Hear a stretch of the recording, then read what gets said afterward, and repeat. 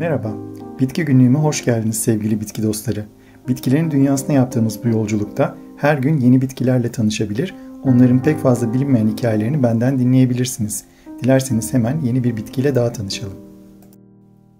Kırmızı iğde yani Elaeagnus multiflora, kırmızı renkli meyveleri olan ve uzak doğuya özgü bir iğde türüdür.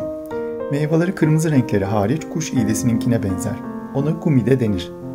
Bir de Japon iğdesi olan Elaeagnus umbellata var. Onun meyveleri daha yuvarlak ve küçük elmalara benzer. Yanılmıyorsam eğer İstanbul'daki Atatürk Arboretum'unda her iki iğde türünü de görebilirsiniz.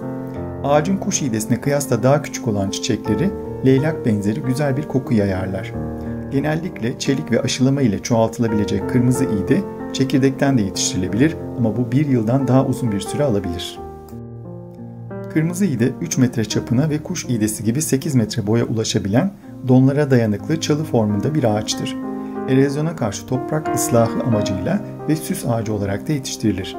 Bahar ortasında nefis kokulu beyaz çiçekler açar. Yaz ortasından itibaren sulu meyvelerini olgunlaştırır. A, C ve E vitaminleri açısından zengin olan meyveler iyice olgunlaşmadan yenmez. Çinliler bu meyvelerin kolesterolü düşürdüğünü iddia etseler de bilimsel olarak kanıtlanmış değildir. Bu meyveler genellikle çiğ olarak tüketilir ya da turta yapımında kullanılır. İzlediğiniz için teşekkürler. Eklenen yeni videolardan haberdar olmak için abone olup bildirimlerinizi açmayı lütfen unutmayın. Bol çiçekli günler dilerim.